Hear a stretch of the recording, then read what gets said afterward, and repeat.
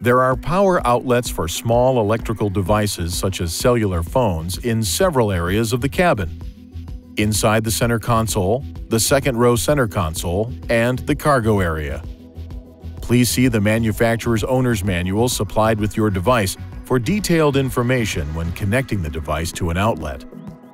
The power outlets are powered only when the ignition switch is in the on position. To use a power outlet, open the cap. Leaving a device connected to the power outlet with the ignition left in the on position can discharge the battery and the vehicle may not start.